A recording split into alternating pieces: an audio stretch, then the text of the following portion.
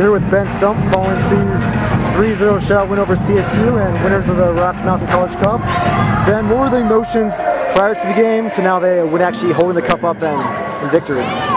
You know, my heart's still beating a little fast. Definitely a little anxious and a little nervous before the game, but we got out there, we got that goal within 20 minutes, and we kind of settled down a little bit. And once we got that second one right before the half, you know, we were able to come out in the second half with pretty good confidence. And then once you go up 3-0 that late in the game, it's kind of in the bag at that point. So, how important is it to get that first goal?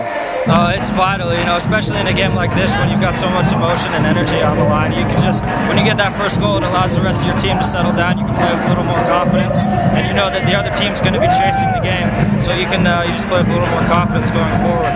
You guys had a freshman goalie in that, and Cameron. How important is it to you know that he made some pretty good saves?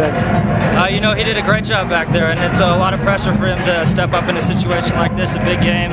You know, as a freshman, you know, the defense did a great job in front of him. He didn't have to make too many big saves, but when he did, you know, he came up big for us, especially there at the end. So, is this a game that will help propel you with momentum throughout the rest of the season, regionals and nationals? Absolutely. I think when you look at the schedule, this is one of the tougher fixtures that we're going to have all year, and you know, to come out here and play as well as we did and get this good result, that just gives us that much more confidence going forward for the rest of the season. So anytime you get a 3-0 win, it's definitely something positive to build on.